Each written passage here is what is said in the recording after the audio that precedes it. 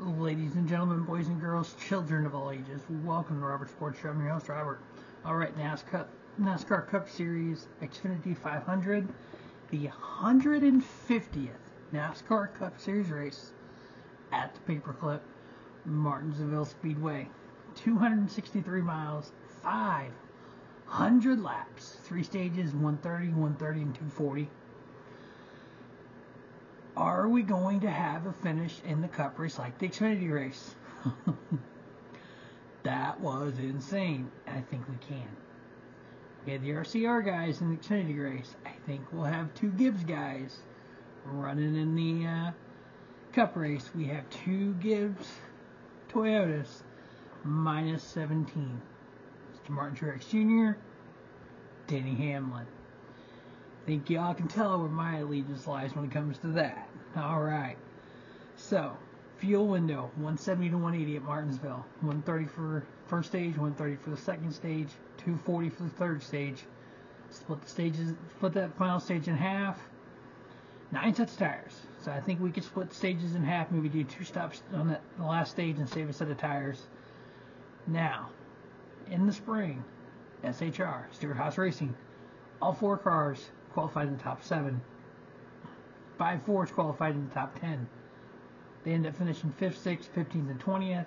4 Fords in the top 7. Fords have the short track package figured out. So the 3 next gen races at Martinsville. So spring of last year, spring of this year, and fall of last year. Stage 1 went caution free. Last year, 81 laps in the spring. This year, 81 laps in the spring. 131 in the fall. No cautions during stage 1. Stage 2. Last year in the spring, 90 laps last year, and then 90 laps this year. 1 caution this year, no cautions last year in stage 1. Or stage 2. The fall of last year, no cautions in stage 2.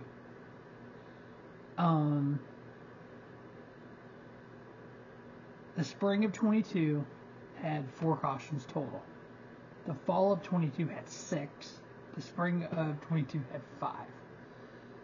2 of those were stage breaks. So, in the last 3 Martinsville races, in the first 2 stages, besides stage breaks, 1 caution. So, in the spring, Ryan Preece won stage 1, Eric Almirola, Tyler Reddick, Tina Suarez, Chase Briscoe. We found out how important it is for pit road penalties. Ryan Preece, super fast car, speeding penalty. Stage 2, Kevin Harvick, Chase Briscoe, Denny Hamlin, Tyler Reddick, Brad Keselowski. Top 10 in the race: Kyle Larson, Joey Logano, Martin Truex Jr., Denny Hamlin, Chase Briscoe, Eric Almirola, Ryan Blaney, Ricky Stenhouse Jr., Bubba Wallace, and Chase Elliott. Alright. So, 3 next-gen races at Martinsville.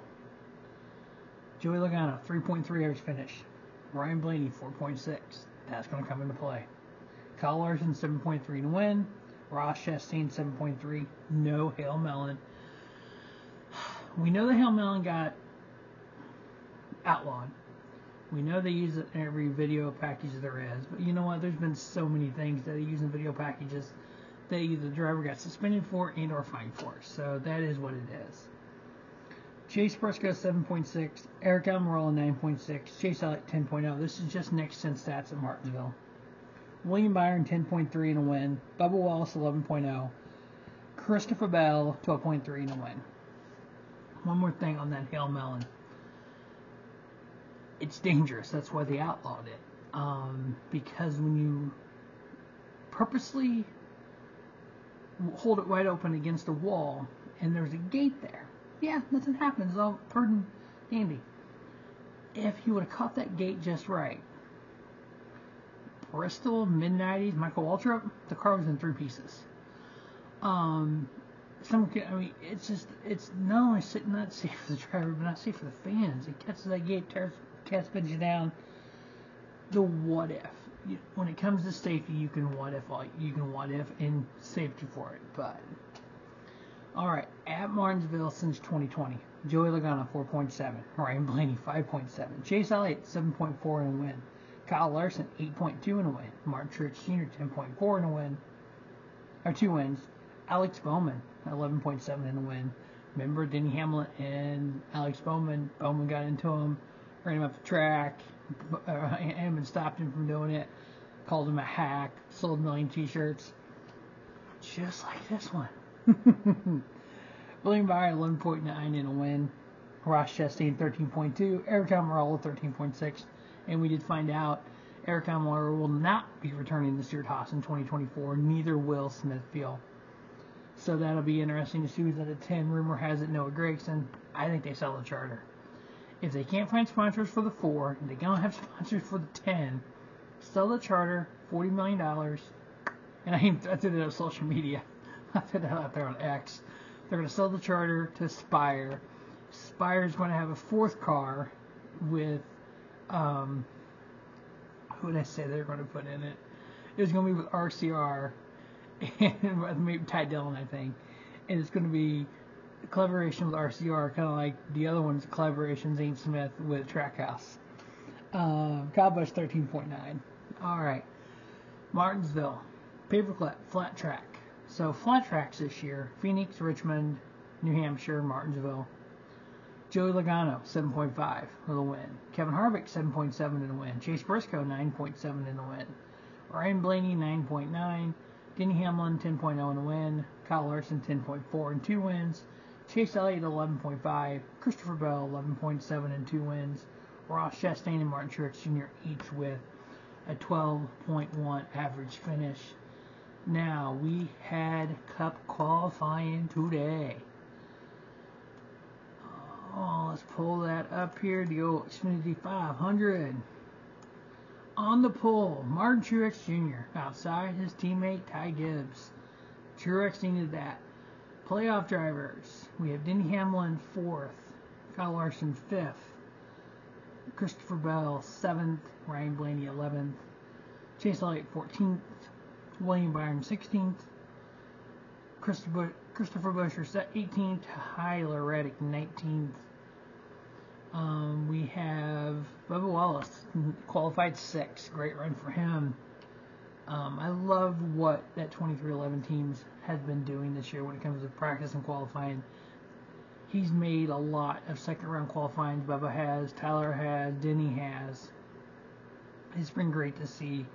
But those Joe Gibbs cars in 1954, first and second. Can Martin Truex Jr. do this? I know he's won 3 of the last 8.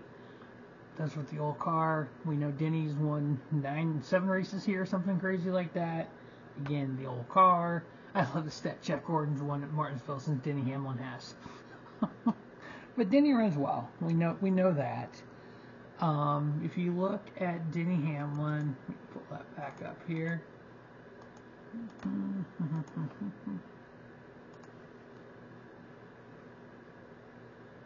I think he had, let me pull Denny's stats up here.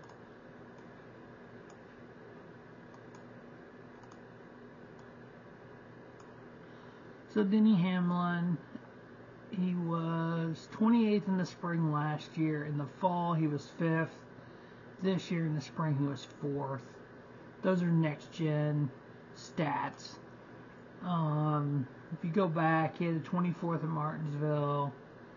His last win is way back at Martinsville. I want to say it was 2015. So, I mean, yes, he does have wins there. Yes, he does well there, but it's been a minute. So, we'll see what that does for everything. I think he can get there. I think he can get to the playoffs. I think it's going to come down between Truex and Hamlin, and I think the end of the Xfinity race will be the end of the Cup race with Hamlin making the championship 4 with Byron, Bell, and Larson. But that's just my opinion on that. All right, playoffs. Here we are. William Byron plus 30. Ryan Blaney plus 10. Tyler Reddick minus 10. Truex Hamlin minus 17. And Buescher minus 43. Buescher has to win. 43 points is a big number. He's got to win. Truex and Hamlin, each minus 17. I almost think they're in a must-win as well, and here's why I say that. For Hamlin, he's got to pass Truex, pass Reddick, and pass Blaney. I think unless Truex or Hamlin wins and Blaney has a decent day, Blaney's in. Now, do I want to see Blaney in? Yeah, I like Brendan Blaney. He's kind of one of those drivers where it's like you can't hate him, you know. But we'll see. There's been a whole lot of talk here lately. I've seen a lot more lately of the people not liking the playoffs. And one discussion argument I got into on X was they complained about 2020 and Kevin Harvick, how he won the regular season title, won 9 races, and didn't run for a championship. I brought up the 1993 season when Rusty Wallace won 10 races and finished second to Dale. All Dale had to do was go to Atlanta and finish 34th. And his lowest finish in the entire year was 29th. And they ran a second RCR car that year to basically start and park in order to have one extra position available for that they knew they could cover. So no matter what era we're in, from 1949 through 2023, everybody's going to want something they don't have, or they're not going to like what they have. Every driver knows the rules. Every team knows the rules. Every team, every strategy is based on what the current rules are. So we can go, well, if it wasn't for playoffs, we wouldn't have championship would be wrapped. The Xfinity would be wrapped up already. The truck would be wrapped up. Actually, you know what? Let me double check the Xfinity if it's there and see if it would be wrapped up. I know the truck series already be wrapped up if there was no playoffs. But that's why I like the playoffs, is because we are going to Phoenix Raceway next weekend, and we know we're going to have 4 drivers racing for a truck series championship. I know in the Cup Series, point-wise right now, there's 3 people that without the playoffs would be even in the conversation. Here we go. Yep, it's updated. So the most points you can earn is 59 over somebody. If we didn't have playoffs, there's basically Nemechek has a 52-point lead over Allgaier. That's 6 positions on track. Really? I mean, come on, guys. Stage 1, it's over. Do you really want a championship like that? I don't. I like having 4 racing for it. So right now, the non-playoff standings would be Byron, Hamlin minus 32, Bell minus 52, Truex minus 95. If he's over 59 points out leaving Martinsville, it's over for them. Larson minus 100, Reddick minus 136, Brad Keselowski minus 146, Ryan Blaney minus 168. In my mind, I don't care if 4 of those guys go to Phoenix and run for a championship, and any of those 8 win, they're a legit champion. Because I've heard that too. They're not legit champions. Whatever, people. We've been doing these kind of playoffs for 20 years. We've had playoffs in Cup. This is the best scenario. You have cutoff races that mean stuff. You have the aggression we saw in that Xfinity race. But we know what the reality is. Ryan Blaney plus 10, Tyler Reddick minus 10, Truex, Hamlin both minus 17. Let's go get this sucker done. Get 4 drivers going to Phoenix. 4 in the truck, 4 in Xfinity, 4 in Cup. We have a championship week coming up.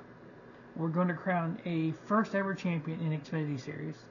I think we could crown a first ever champion in the truck series. Depends on Ben Rhodes. And honestly, the only people here that's won a championship before is Truex and Larson. So anybody else wins that championship, we're crowning a brand new champion. NASCAR Fantasy Live. Running a stretcher, guys. So we are pretty much done. Topped out. I'm thinking I'm like 1,000 something or something. Let me pull that up here. I'm in the TMD. I'm in multiple. I'm in actually 5 leagues.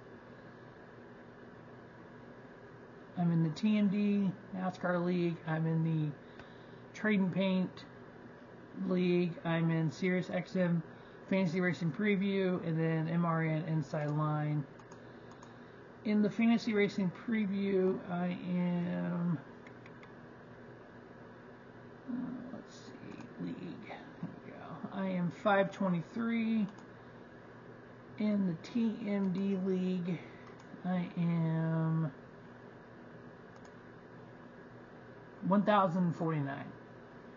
So, not, I mean, out of, it looks like there's 4,200 members.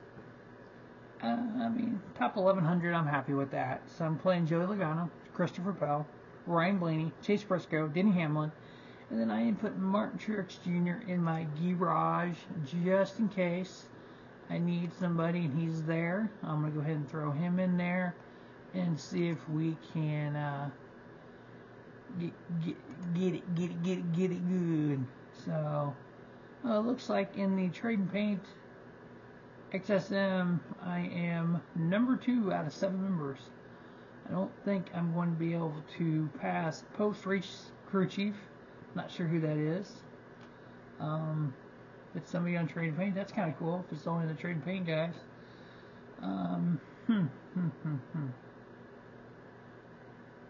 Have to reach out to John Roberts and see who's who on there.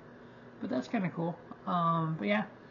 4 picks to win: Denny Hamlin, Ryan Blaney, Kyle Larson, William Byron. Stay tuned to Rubber Sports Show for a championship preview. We're going to go through all the champions and kind of talk about where we are playoff-wise. We'll have a preview of each race, and then the off-season,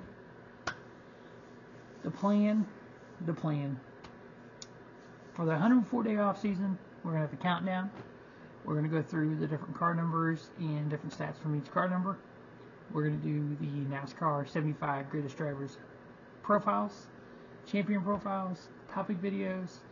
The plan is 2 videos a day for 104 days as we lead up to the 2024 NASCAR Cup Series season. As always, thanks for watching Rubber Sports Show, and don't just have a great day, have a spiffy day. Rubber Sports Show, your YouTube leader in sports channel content.